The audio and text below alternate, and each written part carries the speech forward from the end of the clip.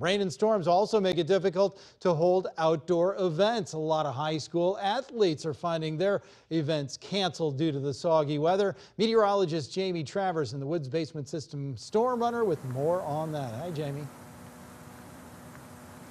Yeah, well, Glenn, the Cardinals game was called off by late morning due to the rain, and here at Parkway Central, there'd be a lot more activity around if the conditions were better.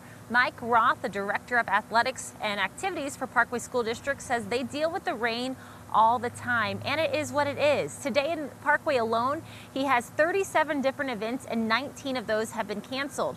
Most of their golf, tennis, and baseball. They'll still have activities inside like water polo and boys volleyball in the gym. They do move some practices inside, but gym space is limited.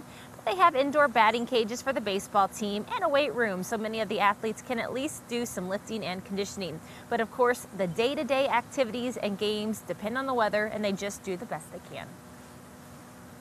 Well, it is St. Louis, and as you know, one day it might be 30 or 40 degrees, the next day it's 70. So as a high school athletic director, we just deal with the rain. We make do. We want to provide as many opportunities as we can.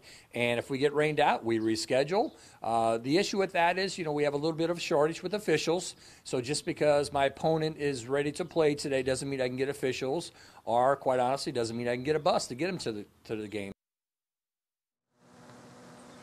And there has been a soccer game going on this afternoon. It's on the turf field, so Roth said they would go ahead and play that in conditions like this, light rain and drizzle. However, the games on the grass fields were canceled. And as long as there isn't lightning, of course, if there's heavy rain and lightning, then that's a completely different story. Reporting live in Chesterfield, meteorologist Jamie Travers, Fox 2 News.